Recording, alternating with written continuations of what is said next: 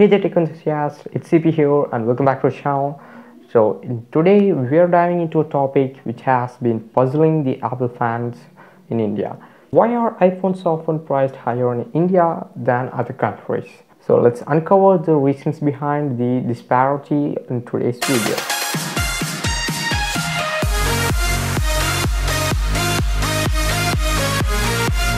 The first factor we need to explore is import duties and taxes. So iPhones are primarily made outside India, and when they enter the country, they are subjected to import duties which are imposed by the Indian government. And additionally, various taxes including the goods and service tax are levied on electronic devices.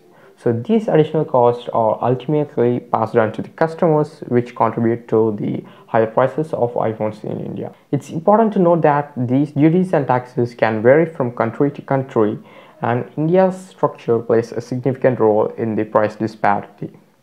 Now let's discuss another crucial factor, the currency exchange rates. So the value of country's currency relative to others can impact the pricing of imported goods. So fluctuations in currency exchange rates can affect the cost of importing iPhones to India.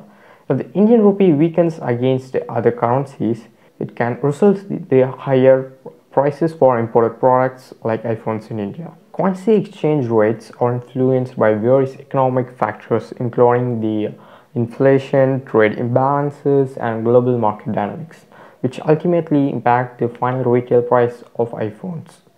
And beyond the import duties and taxes and even the currency exchange rates, we need to consider the distribution and operational costs. So Apple has a unique distribution network that includes authorized resellers, service centers, and the Apple stores. These distribution channels come with additional costs such as logistics, warehousing, and maintaining physical retail spaces. And these expenses are often factored into the pricing of iPhones in India. Moreover, operating costs, including market and after-sales support, also contribute to the overall price tag of iPhones. So one more aspect to consider is economies of scale. So Apple sells a vast majority of iPhones globally, but the Indian market represents a smaller share compared to the larger markets like the United States or China. And due to the lower sales volume in India, Apple may not achieve the same economies of scale, resulting in a higher unit cost. And to cover these costs, Apple may adjust the pricing in specific markets to ensure profitability, which could explain the higher pricing of iPhone. So lastly, local regulations and policies can also impact the iPhone pricing. So India has a specific regulations regarding foreign direct investments and local sourcing norms in order to promote Make in India. So these regulations may require a certain percentage of iPhone products or iPhone components to be made in India.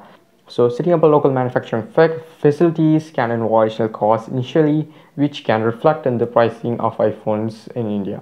However, it's worth noting that Apple has started local manufacturing in India, and this initiative could potentially contribute to more competitive pricing in future. To sum it up, a higher pricing of iPhones in India compared to other countries can be attributed to a combination of factors such as the import duties and taxes, the currency exchange rates, distribution and operation costs, economies of scale, and local regulations, and all these things together play their part in shaping the total pricing landscape. So understanding these factors gives us insights into the complexities of the global market and how they influence the product pricing. We hope this video shed some light on the subject and provided you some useful content and provided you with a better understanding of why iPhones are costlier in India.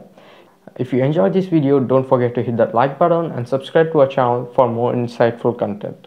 And as always, feel free to leave your thoughts and comments below. Thanks for watching. See you guys in the next video very soon.